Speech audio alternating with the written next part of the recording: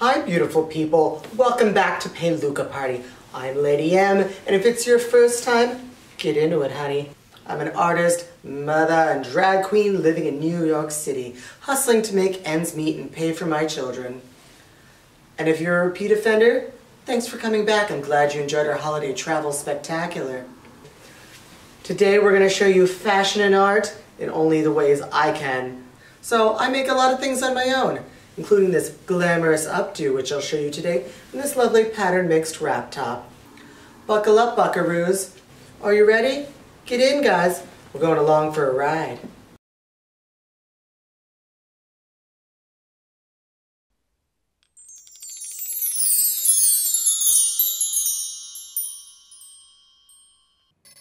Hello, fashion lovers. Today we're going to make a wrap blouse from Mood. It's a free pattern. It's called Tacoma if you're looking to find it on their website. If you look closely, you'll notice this pattern is a little different, a little boxier, almost a little origami-like compared to a traditional shirt pattern. So with that comes its own unique set of challenges. As you can see, this was a very large pattern, so it did take some time to piece and tape her together. We're just here trying to stay inspired indoors during these cold New York winter months. We really enjoyed all the couture shows that have been coming out. Jean-Baptiste Valli, Victor and Rolf, lots of different inspirations for us to create new fashion.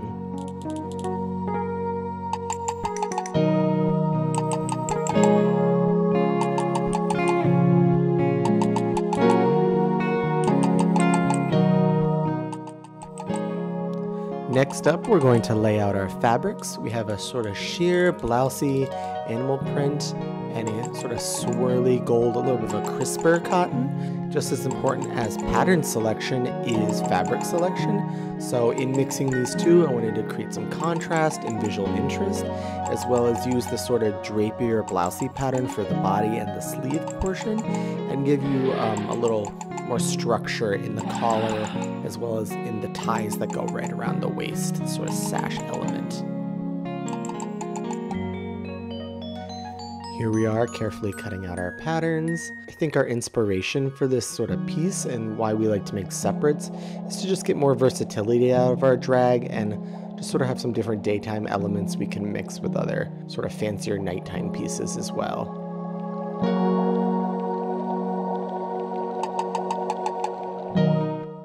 Now onto our bodice construction.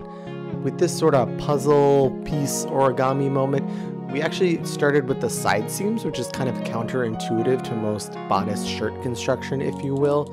Usually you do those very last, but on this pattern you did them first. So that is a new thing that we learned this week.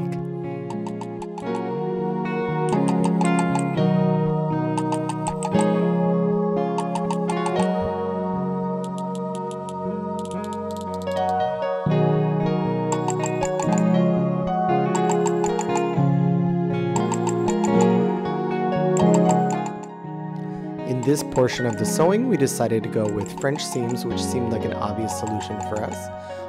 due to the light sheer fabric we were working with and just how we really wanted it to be a professional looking garment. Here we are sewing it on the machine. And then we go back in with our shears and really carefully clean up, making sure everything is flush on the fabric. Snip, snip, snip.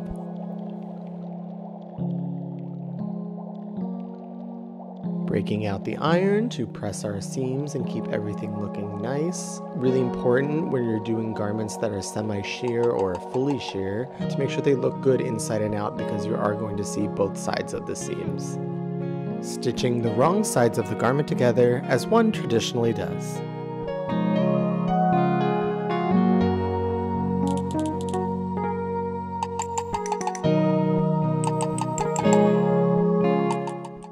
Et voila, we have our beautiful French seams. As you can see, both sides exactly the same, inside and out, and it's just a beautiful, useful tool to have in any home sewist or drag queen's toolbox.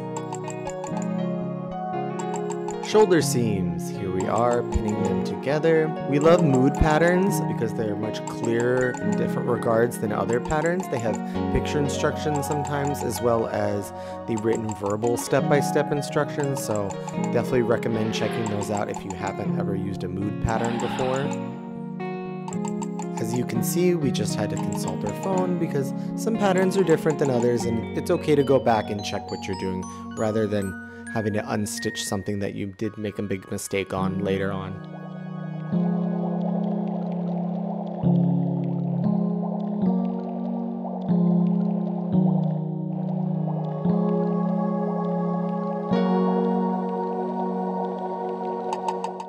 This part was pretty straightforward. It is the shirt ties, or sort of belt moment, if you will. It's in that gold, swirly, ochre-y cotton. We take two long rectangles that we've cut out, flip them inside out, stitch them up, and then flip them right side out again. It'll give you this nice little contrast pop of color at the waist, really giving you that nice little hourglass moment in your silhouette.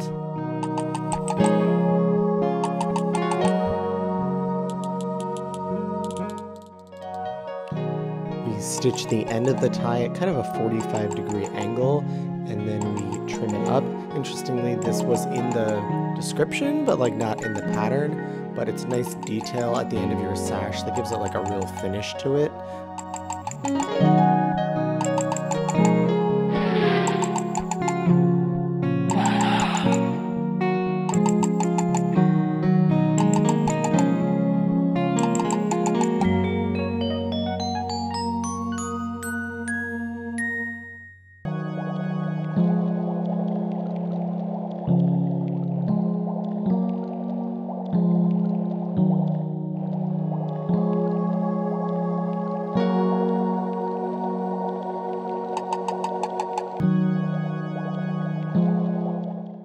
Instruction time, starting with the first tie, stitching up the back, laying out and then attaching the collar,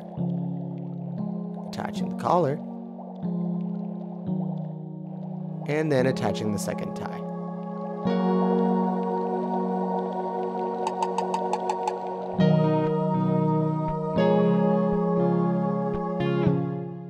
Here we have our peplum, which kind of resembles a crescent shape or even a toilet seat, if you will. Here's our daytime diva, ready to take on the town in whatever may come her way. Pair her with sensible slacks or a pencil skirt. She's ready for a brunch trip or just to the grocery store to buy quinoa.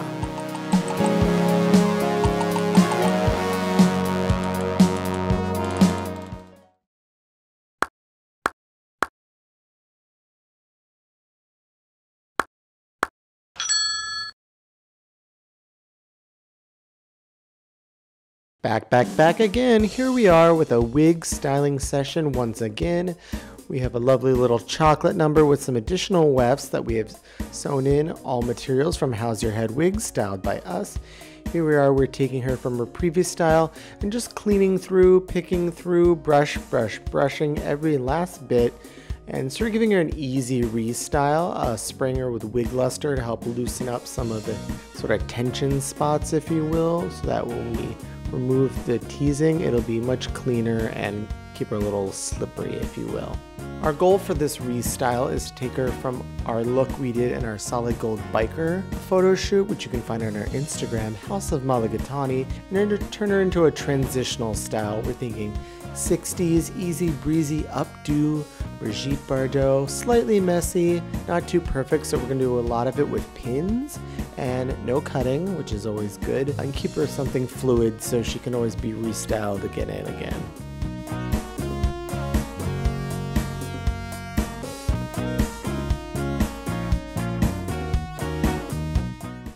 You can see she was a very full wig, very dense and luscious, but she does take some time to clean up and reset. The goal with this transitional style is when we're done with this, she'll just be ready to steam, pop the pins out, and then she's on to something else. You'll notice that I like to switch between different brushes, a harder boar bristle brush as well as a paddle brush, and of course the requisite teasing rat tail comb. They just give you different effects, and it's good to have different tools at the ready to either break up tension or teasing, as well as smooth out the hair. With all that prep work done, we can get to sectioning out our front section, which I'm referring to as a faux bang because I'm not going to cut it. I'm going to sort of hide the end up underneath with a pin, so it gives you that sort of bang effect without having to do any cutting on this wig. This will leave her versatile for various future endeavors and styling expeditions. Now that she's sectioned off, we're just going to pin and clip her and keep her secured.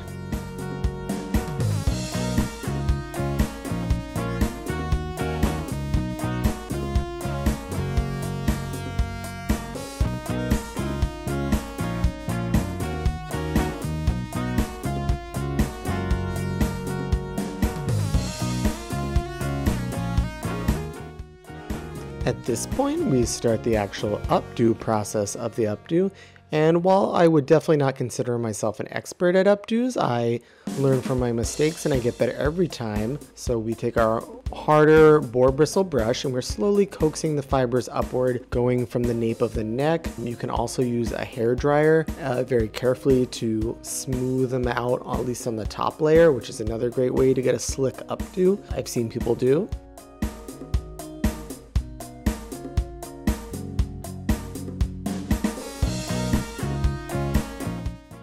As you can see, we're beginning the delicate dance of having too much hair and only two hands to hold it. It's important to take your time because if you're going to see the nape of the neck in this updo, you really want it to be slick and sleek. So we keep trying to gather it with our hands, and with the other hand, we try to keep smoothing it and smoothing it and smoothing it.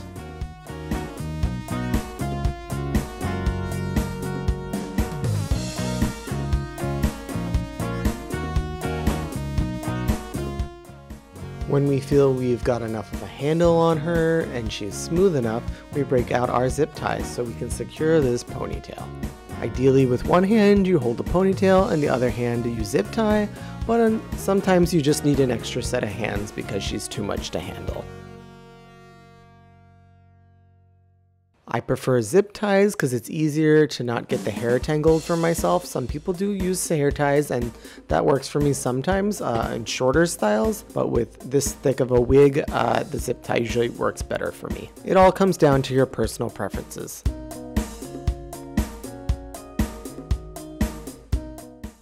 I usually use 2 zip ties to secure her, and once I've snipped off the ends, I stick 2 pins crossing each other right under the ponytail, and that also adds an additional level of security to the ponytail.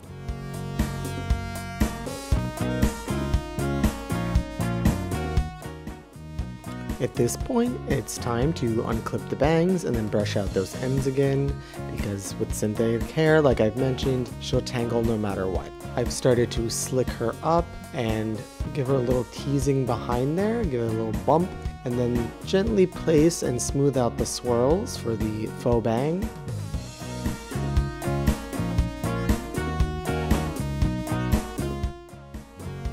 messy. I try to be clever with the swirls and also hide the pins in the process. This part for me is usually very trial and error. I sometimes reference off camera on my phone. I look up vintage photos that I might have in a reference folder or just on Pinterest to give myself different ideas. Also just give myself inspiration while I'm working sometimes.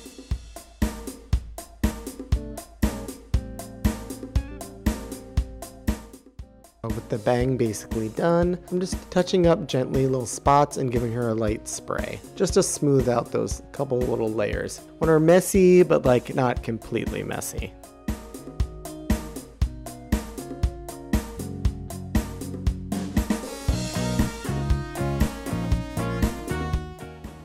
Now that the front is done, we move on to the back. I take small sections, I try to vary them. This part is also definitely personal preference, but I definitely added some barrel curls, some loops, all sort of different things, all the while trying to make sure it was balanced on the left and the right side of the head. So I definitely spin her around a lot and look at it from different angles to make sure I'm giving her an even look, which is what I wanted.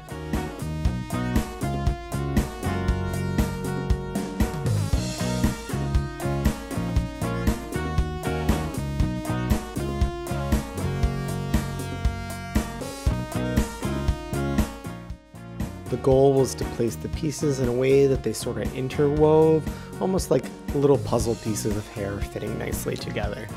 I hope you can see in the different angles of shots we've tried to give you sort of the same thing that I'm doing in person while I'm styling, which is to look at it from the back, the sides.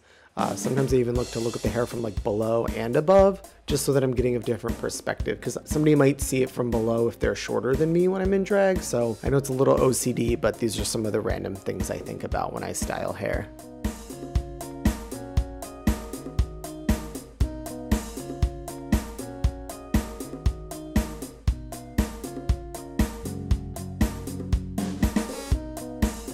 At this point of the styling process, I'm just trying to look for any dead spaces. Maybe there's a spot where you can see the zip tie for some reason. Even though with the headscarf, we're gonna cover it, I still like to cover all my bases just in case. Now we've broken out the headscarf and I'm just trying to make sure I put her on evenly. I've stuck one pin in the back and I'm gonna probably put a couple secret pins up behind the bang where you won't see them. Even though she's tied, I wanna make sure she lays perfect with the hair.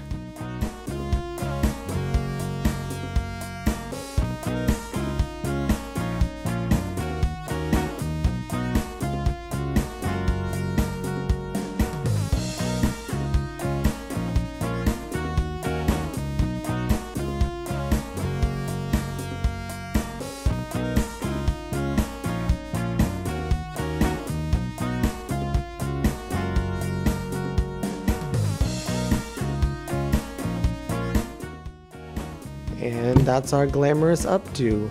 Not too fussy, not too messy, giving you daytime diva, going to a luncheon, maybe she has a charity function. This hair can go so many places and can be applicable to so many styles.